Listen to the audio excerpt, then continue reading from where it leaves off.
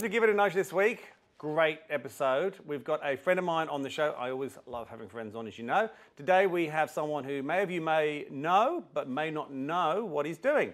Merrick Watts, welcome to the show. Great to be here, Gracie. Thank you very much. So, let's start by, before we go into your history, which some people know a little bits of and some people don't, let's talk about what you're doing right now. Just a quick overview of your current main business, because I know you're doing a lot. Yeah, I do lots of different things. I still work in media and I still do lots of different projects across lots of different disciplines. But my business is Grapes of Mirth. And Grapes of Mirth is an events company based primarily amongst the wine industry. So we do large-scale comedy events in wineries and wine regions all around the country. And ancillary to that, we do other stuff as well, including DTC, and we also do... What's DTC? Direct to customer sales. Okay. So we flog wine. Yeah. That's much better than DTC. That's very... DTC is terrible. Sounds like a wanker. DTC. Say that again. I only said it because I thought that you'd be impressed if I knew that. We sell wine. You sell wine. We sell wine. DTC? Yeah. Direct to customer? Direct to customer. Oh, I've heard of that. Yeah, so there you go. We don't have a shop. We have no shop. There's no shop. No, well, you're an events company. You would be mad to have a shop, right? Yeah, exactly. So we do that, and we also, as part of that, we also produce a live show called An Idiot's Guide to Wine, which I've been touring for about 18 months, a bit longer than that. I need to come to that. It's the longest touring show I've done in my entire career. I thought you were going to say it's the longest show ever in the history of time. No, it's not that long. It's about 70 minutes, and it's great. You'd love it. You would love it. It's very funny. So I've had an event with you. The event when you came and you did the wine tasting for, what was it, 12, 20 of us? Something like that? Yep. That was awesome. So truth be told, in all seriousness, I was actually secretly trialling little elements of An Idiot's Guide to Wine on you guys because I was like, I'll just test and adjust. And here's 20 idiots. Yeah. And I mean, here they go. I mean, I was going to be the idiot, but these guys are going to do it for me. But it was wonderful because I was able to, in a really kind of friendly environment, with people who engage with wine, do some jokes, have some fun, and just sort of see where people's brains are at and what. Because the show itself, An Idiot's Guide to Wine, is a very strange combination of wine knowledge and certified wine knowledge that I've got, but it's comedy. It's a really, really nice amalgamation. Did they drink during that show? Absolutely, they drink during the show. We drank. I feel we definitely got more engaged. Absolutely. As the night went on. Correct. Which is why people have liked the show, because I think that if they don't like the comedy, they certainly like the wine. So yeah. And everyone's funny when you're drunk. That's right. It's perfect. Yeah. That's right. I get it. Makes a lot of sense. So yeah, that's all part of the same business. All right. Well, before we come back to that, because we will, and I'll come back how you ended up that and how you've ended up with your qualification, which you've told me, which blew my mind. And we'll come back to the name as well, because you were about to tell me where it came from and I stopped you. But let's just go sort of back into your life. You obviously are well known for being on radio. I think people would be interested to know, how you fell into that, and then when you came out of that, what did you do? Because everyone knows what you did during it, because we all heard it. So sort of before and after. So I was doing stand-up comedy with Rosso in Melbourne. I didn't know that. Yeah, we were doing I started as a stand-up comedian when I was 20. Yeah. So I was quite young. And pretty much straight out of high school, because I had to repeat year 11 because I'm so good at schools. Did they say you were a joke and you thought, got it, I know what I'm going to do? I'll do that. They said, you're an idiot. And I went, I know that too. So I was started as a stand-up comedian. I started working with Rosso when I was in my early 20s. We were putting on shows for the Melbourne International Comedy Festival, and we were invited on Triple J to talk about our comedy festival show, which is quite a common thing.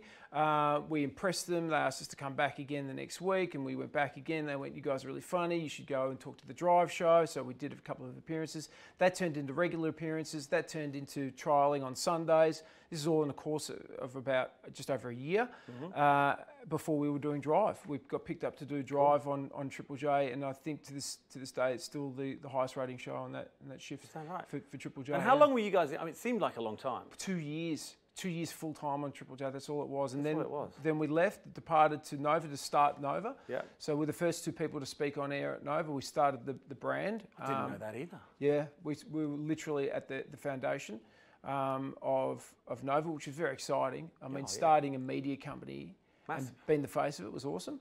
And then went to Nova, and then I was at other radio stations. I've worked at almost every single radio station. I've worked for every company. But I've worked at most stations around, and I've enjoyed all of them. And then about 5 years ago, on 20 years of continuous radio, I wanted to step out of the bubble. I was at the end of, coming to the end of a 3-year contract. I was at 2 years into a 3-year contract. Yep. And I had this idea for Grapes of Mirth. I was in a winery. I thought comedy in a winery would be amazing. I would love to do it. Trialled it, and that was it. I handed in my papers quite early in the year and said, this will be my last year. Had a beautiful exit from radio, great relationships intact, and now I combine my two loves. Nicely handled. Thanks very much, Steve. I think we're done. So before you go, the Mirth, Grapes of Mirth. You were about, just before we started filming, you were about to tell me. I said, don't tell me because I want to hear it while we're filming. Where did it come from? It comes from it's a literary reference, or a nod to a literary reference from the Steinbeck novel, Grapes of Wrath, which is the story of Tom Joad. And if you've ever read it, it is horrifically depressing. Never read it. It's awful. Oh, so don't... It's a wonderful read. Like, it's a beautifully written book. It's an amazing, but it's very, very sad. How is it on audiobook? It'd be long. It'd be a long book. But I'd read it as a young man, and then I began reading it again about 6 years ago for whatever reason. And I was like halfway through, and I went, "Oh my God, why? This is so depressing. It's such a sad story." And then it just kind of stuck with me. Grapes of Wrath, Grapes of Wrath. And then when I was in the winery, the word mirth just popped in my mind. It's the direct opposite. It's the total opposite of it. So I just sort of went, "This will be Grapes of Mirth," which is really in hindsight, a pretty stupid name for a company. But stupid names work. I mean, look at them all. Yeah, that's true. Think of a good name. Exactly. What's that? You think of a sensible name that's been successful. There's none. There's not one. You give me one successful company that has a sensible name. Concord. Ooh, scratch that. Yeah, they're not successful right now. No, not anymore. Yeah, that's a good point. You know, one of our staff, talking on Concord, we were talking about getting our guy from London to come over for an event that we had. And one of the guys in Australia said, "Oh, we'll bring you over on Concord." He said, "What's Concord?" Yeah. So he's I don't know how many people who watch this show will actually know what Concord is. Yeah, or was. Go and look it up. All right, so now let's go into the really interesting part, which I remember when you first told me blew my mind. The qualifications that you have in wine, which are quite extraordinary, which I didn't even realise existed. Talk to me a little bit about because they're not easy to get. What made you have the sort of discipline to do it, and why you did it? So I hold what is called a WSET Level 3 with merit, which is one below diploma in wine. It's an international wine standard recognised everywhere around the world. You sit exams. They're very, very difficult. At Level 3, they're actually very, very difficult. It's a combination of multiple choice questions, blind wine tasting, and essay writing.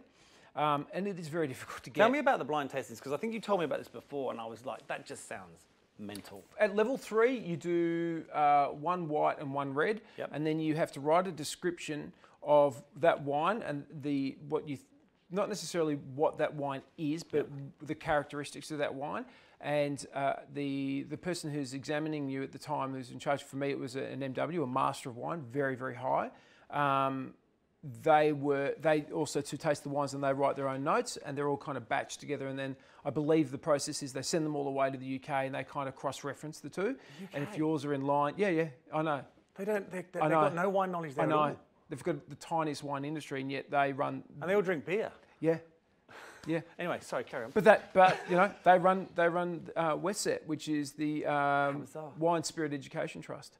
So anyway, then you kind of write what you think about these wines, and if it matches up with what the assessor has written, then you will get marked on that. And I in my blind, I had one white and one red, and I picked it as a Chardonnay, but I also went pretty ballsy on it, and I said that it was a Tasmanian Chardonnay, and it was.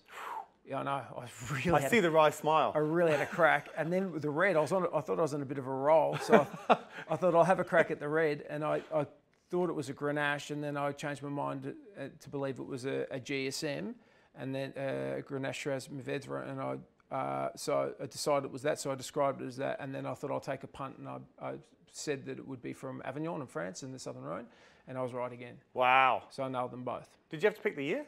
No. Thank God. No, but in the upper levels, once you get to Master of Wine and Master Somm, the movie Somm is based on that. You have to know the vintage, the vineyard, the maker, everything. It's from the glass. It's like. And how much did you drink? You don't drink any of it. You just sip it and spit it. You just put it in your mouth a few times to spit it out. So you got both. Honestly, how confident were you when you made those picks? Because they're pretty ballsy picks, right? Probably too confident, I would say. But that's the way I am. Like, I always believe if you believe in something, then you should back that, whatever it is, particularly in business. If you have a belief in something, then you should back that. Because if you can't back your own beliefs, why would you back somebody else's? True. And why would somebody else back you? Yeah, correct. So if you don't believe in yourself, then you may as well just not do it. You may as well not try. Yeah. So, you're better to try and fail than fail to try. So, yeah, I mean, if you've got, you don't do it, I'm not cavalier with those sorts of things, but I had a pretty good sense of what I was doing with that. Well, you would hope so. But let's not fool around, though. I was pretty bloody lucky. I fluked it. How do you study for that? You obviously can't just sit around getting hammered. That's not, because I've done that a lot and I don't know anything. And you're not qualified No, at all. I'm not If qualified. anything, you've probably degenerated. Do you think? Yeah, I don't think it's helping you at all. So, but how do you study for something like that? I mean, obviously there's the essays and the reading about wine and all that sort of stuff, but what else do you do other than just read? What else is there? I mean, I guess you taste. Do you have to go to the regions? Do you have to do all that? You should do all of it. Yeah, absolutely. So what's the timeline? It depends on, you can do it over a period of time. For something like diploma, I think diploma takes 2.5 years full time. Yeah, that's a long time. Yeah, it is. And it's very difficult. It's got like level 3, it's got a very, very high failure rate.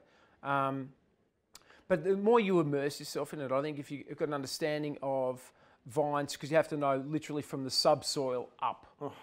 So you have to know more than just what you're putting in the mouth. You have to know climate, aspect, acidity, topography, the whole thing. Everything.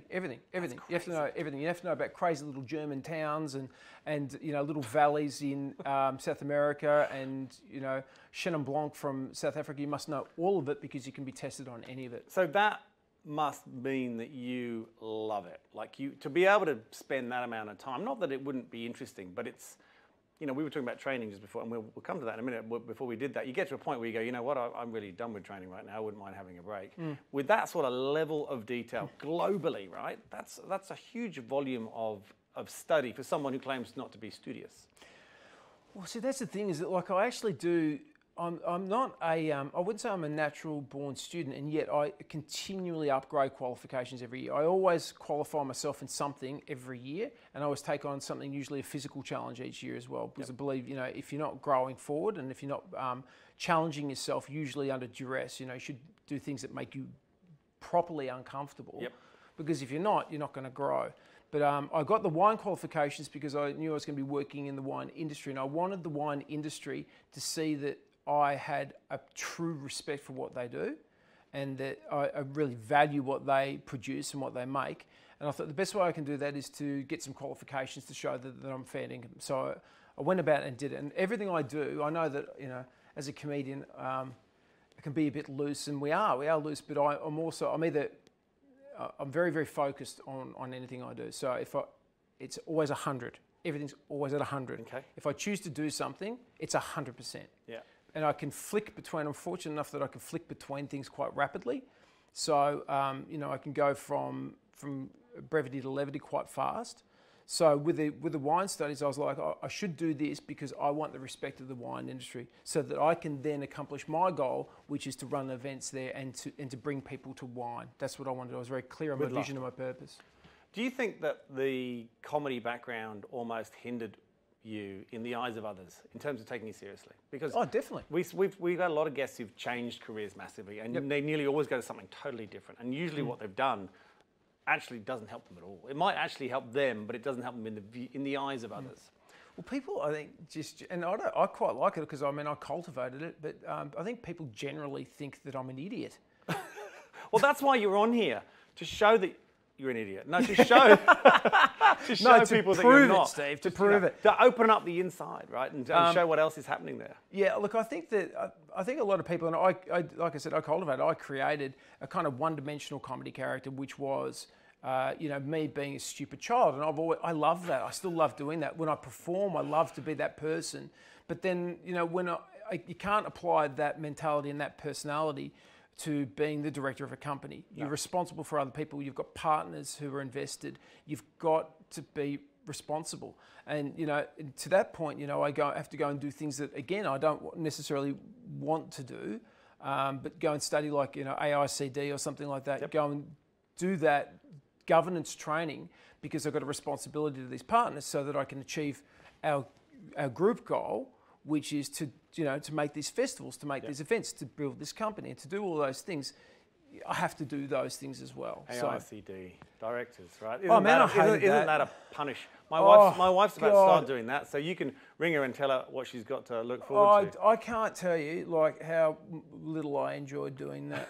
It's the governance stuff was fine, but once I started getting into the finances and there was other parts of the course that I was just going, I don't like this. But you just persevere because you have to. And one of the exams, two of the exams I did, I had to resit. Yeah. And because I failed them. That's awful. It was awful for somebody who's was paralysed by the failure of repeating year 11 at a school where their mother was a teacher. It's tough, but that's where I've got a type of resilience that allows me to just kind of. And we'll come back to resilience. Before we go on to that, I did want to touch on, you said you're a director of a company. You've got partners, you've got other people. What does the operation look like now? What have you got people that backed you at the beginning as investors, or are they people invested that work within the business, or how is it all sort of structured? Structurally, it's actually pretty streamlined. I reckon at the moment I would call us high speed, low drag. We have no private equity involved in our company at all. There's 3 partners and we all have equity. Cool. So we have at the moment we have a GM and a festival director. So Jason and Nicholas is our GM, and Rowan Smith is our festival director, and they both have different skill sets, but are just so awesome in part of this kind of trilogy of skills. So the 3 of us work really, really well. We live in 3 different states. Perfect. But we communicate constantly You have to. and effectively. So that's a real trick to us. But then when we come together to do events or to do business, we are all on the same page, on the same vision. If having investors is something that we would entertain if and when we needed to, but there's no point seeking investment in something if you've got control of the financials yourself, because otherwise you're just giving away equity. Absolutely. And allowing more voices to be involved in the conversation. So, and also too, if you're going to get investment, then you want to have the right voices or lack of voice thereof in that conversation. Investment is something we talk a lot about. We won't talk about it now, but it's a horrible scenario. Sorry, investors, because we know lots of them too. But it's really difficult to get the right ones, and it's really difficult to get the ones that aren't going to interfere too much, or ones that do add value, or ones that just want to sit in the corner. Yeah, it's not an easy process. So don't do it. Don't do it. That's my advice. Anyway, but as we know, growth is difficult, and sometimes you get to a point where to take the next step in the growth chain, you have to look at outsourcing. Sometimes you do. I mean, you can partner. I think, look, if you're building products in technology, you need investors, right? It's just so damn expensive. But I think when you're doing a business like yours, you might have to partner with someone at some. But you can partner on events, right, rather than giving away equity. So you've got other ways of raising money and sharing costs without having to give away equity. And if you can do that as a founder, that's awesome. So let's go back to resilience, right? So you've come through an insane journey in terms of stand-up comedy. I mean, if you haven't got resilience, stand-up comedy is not a great choice. No. Did you have any real shockers? Oh, yeah, heaps. What's the worst? There must be, I mean, don't say it's the first, because the first is always going to be a shocker. The first gig was great. You nailed the first gig. Yeah, I had a good first gig. Was it your family? No, it was, no, fortunately. But my family were there. My brother and my father were there. All 285 of them. But I was in a, yeah, I know. I need all my family to support me as a cheer squad. No, my first gig was good, but you have bad gigs, and I think, How does that feel? Because I imagine you're so exposed. I mean, I've done a little bit of public speing. It terrifies me, right? It's okay once you get going, but I just find the whole thing. But you're very comfortable in this space. I'm comfortable in this space. Why are you terrified of the public speaking? It's the lead up to it. I'm actually comfortable once I'm started, but the hour before, I need to be on my own and I need to walk to the event. So I need to drive at least an hour away. I do this. I did this in Adelaide. I was doing this thing in Adelaide, and we were staying 10 minutes away, and I was like, well, this is a nightmare. So I ended up getting an Uber further away so that I could walk back, so I can literally just walk in without talking, because that just works for me. But I just get so nervous. I have to I don't know, that's my way of dealing with it.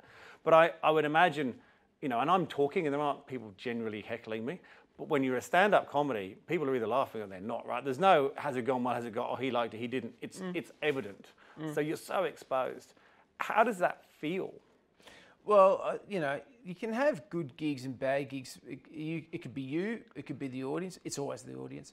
But it's like a test. For me, it's like a test and adjust thing. Like it's constantly pivoting A/B on stage. testing. You just, if something's not working, don't force the issue. Yeah. Make light of it, and literally get off the stage if you need to, and get amongst people. Do whatever you have to do. But if it's not working, make the decision straight away that it's not working for whatever reason, and try something else. And if that doesn't work, try something else.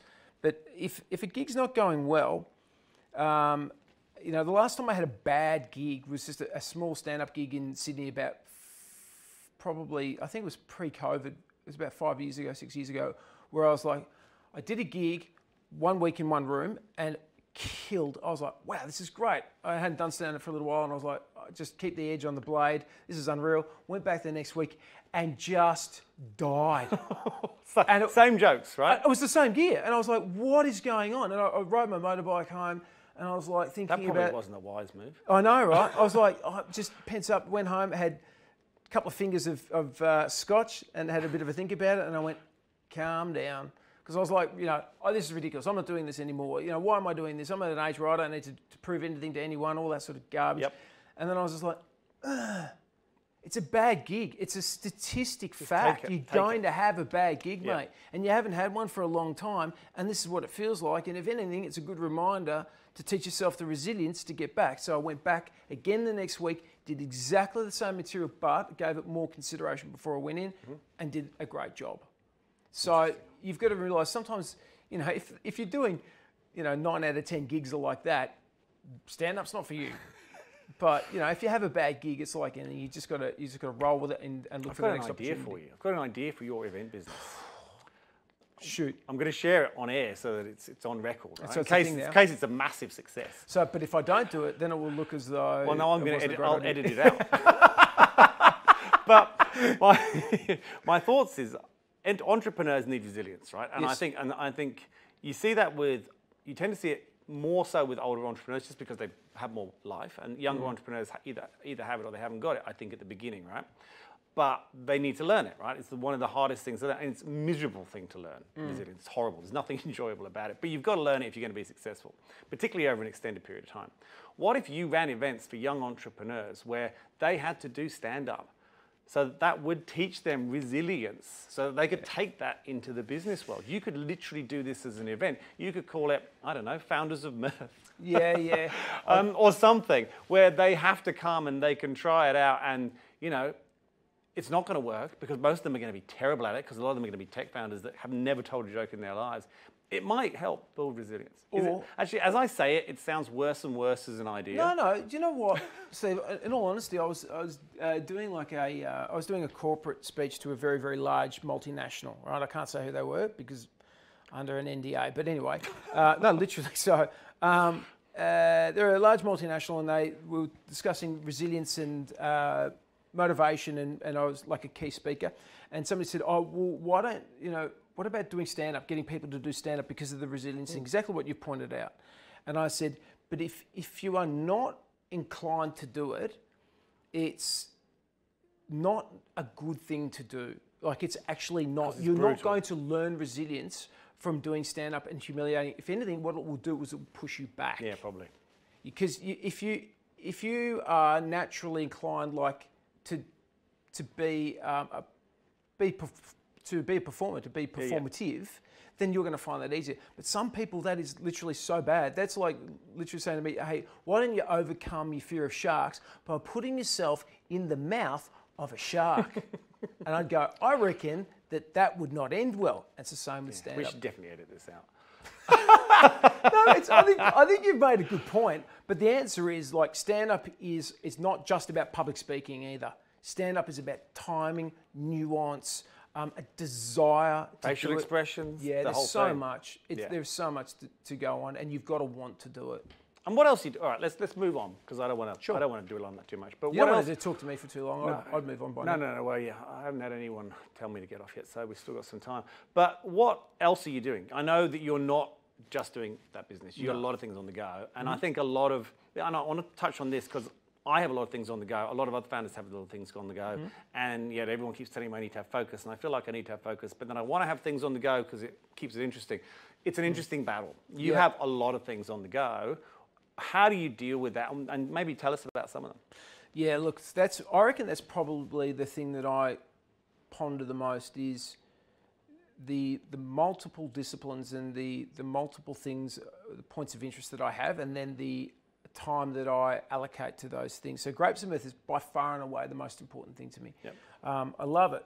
And because it combines my passions and also too that is part of my vision and my purpose, and so I just am very, very, very locked onto that. But I also need to do lots of other different things, and what I love to do is bring ideas to life. So if I have an idea, I like to bring it to life, and I love nothing more than creating something that is unique and original. It's the definition of an entrepreneur. I just cannot not do it.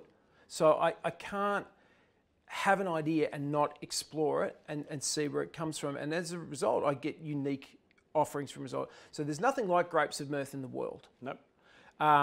There is nothing like an idiot's guide to wine in the world. I need to do that. I really want to do that. It's amazing. We're touring it overseas next year.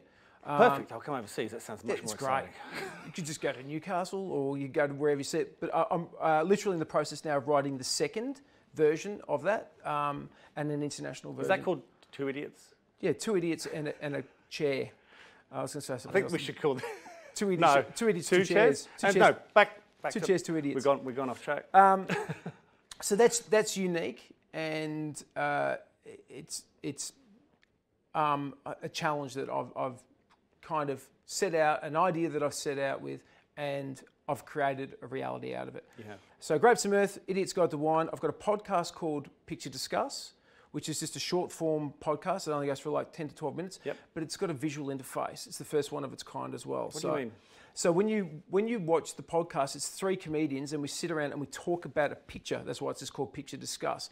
But on the face card of the podcast, as opposed to having the same title each time, it changes, and you can get it in the show notes, and you can get it on. You can see it on Instagram as well. You can see the picture that we're talking about. So it's visually interactive. So it's called, say it again. Picture Discuss. I'm going to look that up. I like the sound of that. So that's unique as well. So I like doing things that haven't been done before. I'm really, really driven by two motivators for me are things that have never been done before, or things that people think I can't do, which is why I did SAS Australia.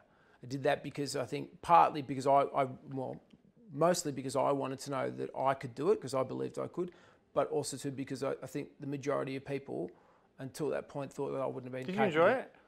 I didn't love doing the thing, but I loved completing it successfully, and I loved showing that there's more than that one dimension.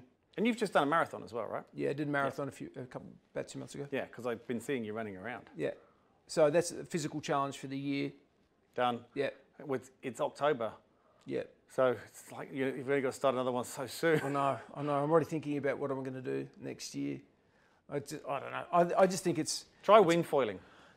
I saw that on Instagram. I was like, I would love to do that. You can do it in Rose Bay. Oh, really? Yeah, I've been doing it in Rose Bay. You can come on a few lessons with me. I've been trying to do it. It's really, really hard. But the question is, how do you do it without looking like a wanker? The first lesson, they just have you on the board and they tow you to get used to the board. Then you learn to fly the kite, and then you just put it together. That's how he described it to me on the first lesson. But when does the point stop where you still like you don't look like a tool anymore? So I've had 10 hours, and I think I'm closer. I'm teasing you. The answer is it never ends, because if you're doing that, if you're doing wind foiling, you've got too much money and too much time on your hands. It's so hard. It's so hard. It really is. You should try. I think you did. You know what it is? You talk about, I like putting things that make me uncomfortable and then completely, I have terrible balance, which is one of the reasons I want to try and do it. I have really bad natural balance, even on like land. So this is just ridiculous. But it's so complicated. There's so much going on. One, it makes me completely switch off from all my companies because I can't possibly think about anything else, and that's great. But two, it really activates your brain in ways you never dreamt of, because you're trying to balance, you're trying to hold this, you're trying to work out where the wind is, you're trying to move your feet. It's mental how much is going on. Yeah. I think you should try it out. Well, it's good for your brain, because anything that it's really good for your brain. Makes you, consolidate all of your attention on one thing. That's what meditation is. It's a form of meditation. It allows you to shut down all the other tabs. Because you, like me, probably have too many tabs open, too many interests, too many desires to do too many things. But the thing is, I have lots of interests, but I fulfill them all. Like it doesn't. If I say I'm going to do something, it gets done. Yeah. I never say. Awesome. I never say I'm going to do something and then it doesn't get done. I think you'd like this. It's much better than swimming. Swimming, all you do is think about everything because there's nothing else to do. Oh, but that's stare at the that worst. line. Or if you're in the ocean, you just worry about getting I'm just eaten. worrying about sharks. Well, you see anything move? I went for a swim and I saw a shark once and I was like, I don't want to see that again. Were you in the aquarium at the zoo again? Yeah, it was a wobbegong. It was, no, legitimately, it was a wobbegong and I thought, I'm dead. It was a wobbegong and I went, oh, come on, seriously? That's the Labrador of the shark world. Yeah, it's not scary. No, it's not, but maybe I'll give the foiling a go. What's your next event? Got Comedy in the Vines, which is our biggest ever event. It's huge. It's Comedy in the Vines is in Nagambie at Hide and Seek Winery in Nagambie in Victoria. Hide and Seek Winery. I've never heard of that. It's near where like Tabilk is and Mitchelton and Fowles is up there as well. So we're working with a group of the wineries there and we bring them all onto one site. And it's just 2 days of comedy and wine and cooking demonstrations and masterclasses and wine masterclasses, and it's a multidiscipline festival and selling type. I did the Lovedale Long Lunch years ago before I had children and had time and could do things like that. And I used to love that because it was around all the wines and you moved around. Yep. But that was just the wines really and a few Yep. food stalls and the odd band. Yep. This is obviously, so it's comedy, it's Yep. food demonstrations. Big stages, like massive it's stages. one venue, right? DJs, it's like out on lawns. How long, how many, is it 1 day, 2 days? What is it? It goes for 2 days. It's on the 11th and the 12th of November. How And good. It's great. You can just go to comedyinthevines.com if you want to have a look at it. But it's like, as far as like a lineup goes, I think it's the biggest comedy lineup regional Australia has ever seen. Wow. Yeah, it's pretty epic, and I'm involved as well. So I mean, you know, if you're a fan, Well, it's not just, you're not just promoting, you're not just the face. yeah, no, I'm there on the day. So if you want to, you know, have something signed, I'll be there. If you want a selfie, There's a I'll whole be there. bunch of people outside here waiting to get things Yeah, signed. Oh no, there's no one. There's There's no one. there. No, there's They've no one. left for the day. So I think they had a big event last night. That's why there's no one here. Is it? Yeah. Okay. I thought it was my presence, but there you go. So, what's next? You know, you've got, obviously you're going to keep pushing on with the Grapes of Mirth. Yes. You're going to keep doing your media stuff here and there, I guess. Yep. You got any other TV shows planned? No TV. I'm a Celebrity, at get the me out of moment. here? No. Don't do that. No, I've done.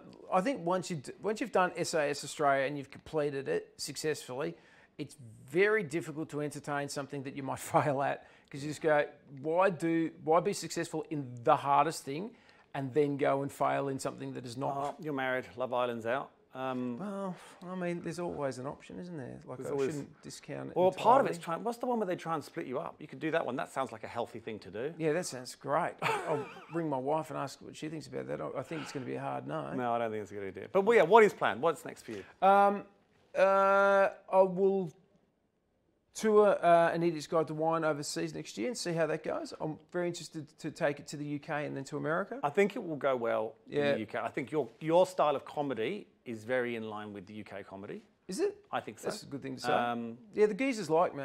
Yeah. Well, I've been here 25 years now, but I've still got a finger on the pulse. Yeah. Well, And you think I'm great, so I think you're amazing. nailed it. The US. Yeah. Yeah, I'd love to go to the That'd US. be interesting to see how it go down in each state. I reckon there's a couple. I mean, you don't have to look at, some, Be selective. Yeah. You'd be selective there. maybe just stay to The New York and LA and then just get the hell out of there. Yeah, the ones where they appreciate wine is probably the best ones. The ones where they appreciate shooting targets, maybe less so. Yeah, we won't talk about those. I think you should take it to the Caribbean.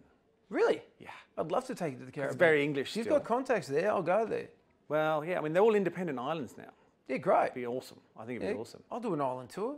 Go Troppo. Fantastic. That's a great idea. Lock it in. So yeah, that's to answer your question. More of the same, but just like more of it. And I've got a couple of little secret projects that I can't talk about now, but I always do. Well, And always unique. Never been done before. Otherwise, I think you're in our 90, somewhere between 90 and 100 shows, right? Which is great news, because when we hit 100 shows, we're going to have a party and invite all the first 100 guests. So you're going to sneak into that. But it also means we're thinking about whether we invite those 100 guests back again for a second one. So you may get another invite to talk about those secret projects. I've seen most of the episodes that you've recorded. I'd be very surprised if I didn't get asked back. I thought you were going to say if any of them came back. No, I mean, I know that you have had a couple of people come back. We have had a couple. But I would be very surprised if I wasn't asked to return, just given how much I offer. Yeah. think that's fair. Mate, thank See you. how it switched? Back to being a joke. Yeah, I thought you were going to ask me something then. Mate, thank you so much for coming on. Pleasure. It's been Thanks, awesome to have you on. And I honestly, with all the jokes aside, I think there's a lot of lessons in there that are different to a lot of the people we've often had on. Like, for one thing, you're not a tech founder, you wouldn't know how to write a line of code. That's great. Everyone who doesn't know has been waiting for me to get someone who doesn't know how to write a line of code.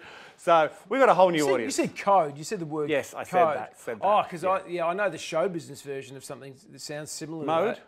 No, it's like code, but it's not code. But anyway, that was a long time ago. Let's move out of this. Yeah, let's move out of this. It's great. Thank you very much. Thank you. Guys, thanks for watching. Don't forget to subscribe, and we'll see you next week.